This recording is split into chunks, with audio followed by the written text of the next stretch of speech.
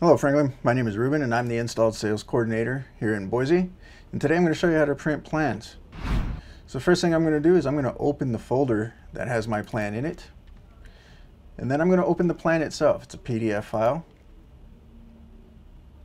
The next thing I'm going to do is I'm going to look for the print button. Print button is located in the top left. Click on that. And then what we should see is the first thing we're going to do is we're going to change the printer itself. We're on the wrong printer, so we're going to go ahead and change that to HP DesignJet T2500 HPGL2. That is our plan printer here in Boise. And then the next thing we're going to look for is pages to print. Of course, we want to print them all. Then the next thing we're going to do is we're going to go ahead and make sure that reverse pages is checked. What that'll do is that'll print the last page first and the first page last. We want that that first page printed last. And then we're going to go ahead and click on Properties. And then we're going to make sure document size is set to oversize arch D.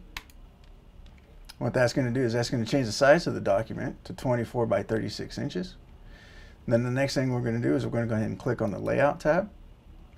And then we're going to change that to Landscape. We want the plans to print sideways. And then we're going to hit OK. You're going to notice the size of the document has changed to 36 by 24 inches. And then after that, we're going to go ahead and hit Print. What that's going to do is that's going to go ahead and print it to our plan printer downstairs. And that's how you print plans.